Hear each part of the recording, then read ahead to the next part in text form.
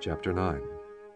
He cried also in mine ears with a loud voice, saying, Cause them that have charge over the city to draw near, even every man with his destroying weapon in his hand. And behold, 6 men came from the way of the higher gate, which lieth toward the north, and every man a slaughter weapon in his hand.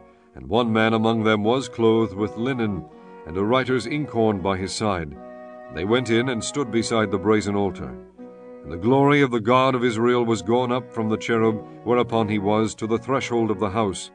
And he called to the man clothed with linen, which had the writer's inkhorn by his side. And the Lord said unto him, Go through the midst of the city, through the midst of Jerusalem, and set a mark upon the foreheads of the men that sigh and that cry for all the abominations that be done in the midst thereof. And to the others he said in mine hearing, Go ye after him through the city, and smite. Let not your eye spare, neither have ye pity. Slay utterly old and young, both maids and little children and women. But come not near any man upon whom is the mark, and begin at my sanctuary. Then they began at the ancient men which were before the house.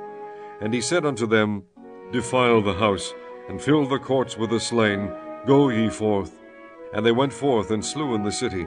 And it came to pass, while they were slaying them, and I was left, that I fell upon my face, and cried, and said, Ah, Lord God, wilt thou destroy all the residue of Israel in thy pouring out of thy fury upon Jerusalem?